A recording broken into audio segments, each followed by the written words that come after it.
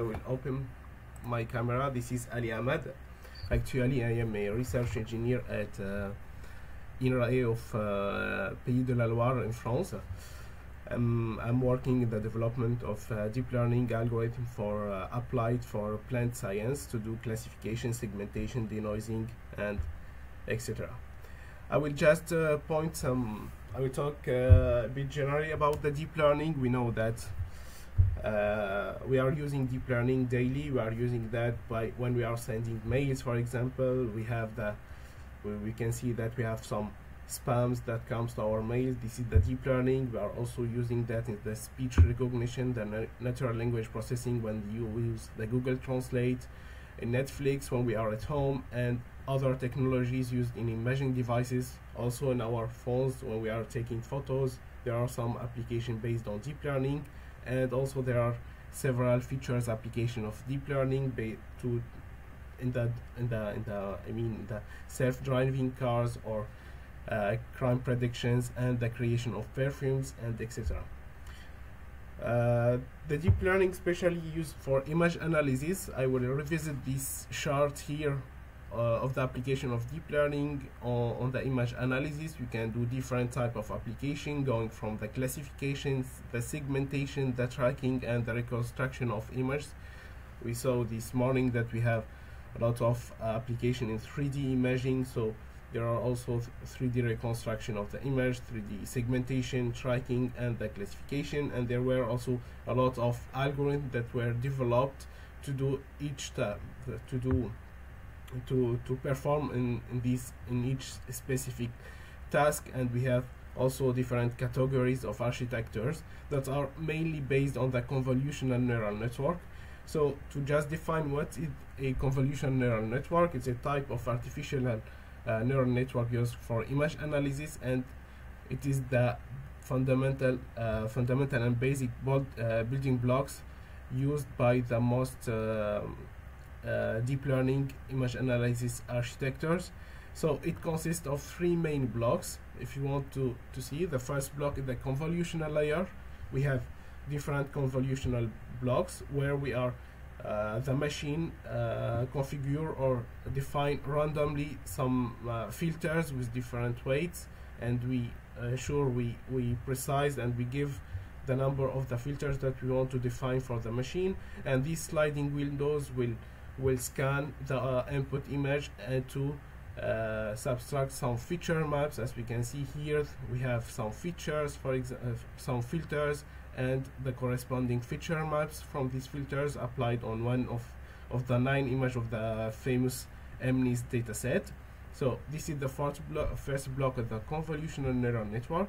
The second block is the max pooling or the pooling layer, where we will do downsampling of the feature maps to extract more complex features. And also the second advantage of this pooling layer is to reduce the size of the image. Then this means reducing the computational time, And finally, the third main layer of the CNN is the fully connected layer, which is the decision layer, where we have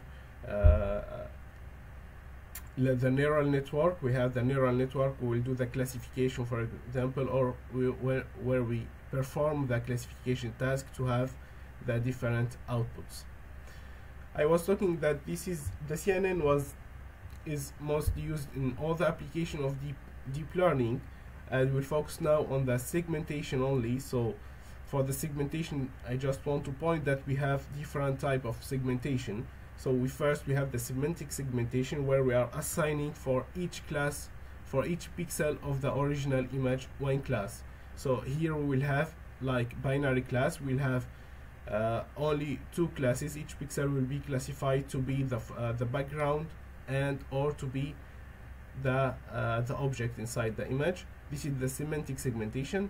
However, there are other type of the segmentation, which is the instance segmentation. So here we will not assign only 2 classes to each pixel, but also will assign a class for each segmented object inside the image, as we can see in this example. So we have 2 different type of the segmentation. The most used architectures for the segmentation with deep learning For example, we start with the segnet, which is the deep convolutional encoder-decoder architecture for image segmentation. And as we can see from this illustration here, we have the image volume in the output, in the input, the image volume, or if we can use also the 2D image. We have an encoder part, which is different, which is several blocks of convolutional network, several blocks of CNN. We have different convolutional layers, followed by binarization layers, followed by activation functions, the ReLU activation function, and pooling layers. And in this block, we will try to encode the input image into different feature maps. As we can see here, the encoder, the main function of the encoder is to transfer or to encode the input image into different feature maps according to the number of convolutional blocks that we are using, and extracting, this means extracting the main features and the most useful information from the image. The other part of the segmentation of the segnet is the decoder part, and here, as we can see here, we are reconstructing the low resolution feature maps to get at the output the high resolution segmented image, as we can see here. So basically, the decoder part is to convert the encoded data to its original form. We convert the low resolution encoder feature maps to the full input resolution feature maps based on the max pooling indices that we were using during the encoder part. So as we can see in this example, we have the original image, for example, and the max pooling or the pooling layers. So we can use the 2x2 max pooling. We get the 4 neighbors, pixel neighbors, each 4 pixel neighbors, and we took the max from them. This is the encoder part, the max pooling part. So we have here 5, we have 6, 7, and 8. This is the max pooling part in the encoder part of the segnet. And the other hand, in the other part, we have the max unpooling or the upsampling. So we use the indices of this max pooling to reconstruct the high resolution image from it. So as we can see here, we took the indices and then we construct the original image by putting zeros and filling the values where we have the max pooling indices. This is the encoder-decoder part of the segnet. We'll go to another architecture, which is the EUNet, which is also similar to the segnet. We have encoder part, which is also known as the contraction part, and we have the expansion part, which is the decoder part. But the difference between the segnet and the EUNet that we have a skip connection between each block of the encoder part, and we transfer the feature maps to the corresponding block in the decoder part. Like that, we are taking the information from the encoder and reinforcing the information in the decoder part to have better segmentation. So in this example here, we can see that, for example, here in the A, we have the HeLa cells segmented using the semantic segmentation. We have two binary classification or binary segmentation. We have the background and the object. In other case, we can do also the instance segmentation. We have different cells and we are assigning each class to each cell of these to these cells. So in the end here, I will say that how we can evaluate our segmentation. There are different type of metrics that we can use to evaluate our the segmentation performance. There are, for example, I will just talk about the Jaccard index, or also known as the intersection over union. So we are taking the ratio of the area of overlap between the ground truth and the result at the output of the segmentation over the area of union between them.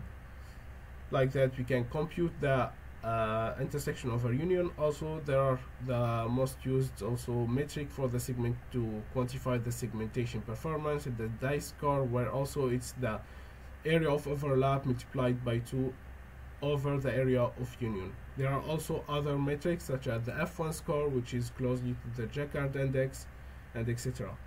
And for these metrics, the closer of the metric to the 1, then the model is more accurate, the segmentation is more efficient.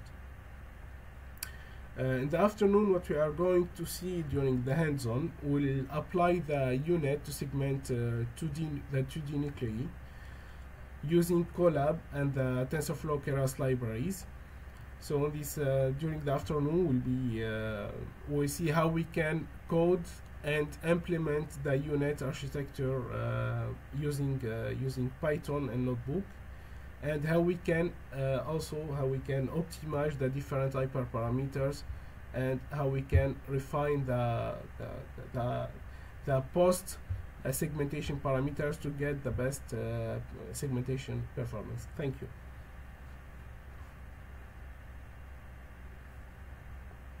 Any question?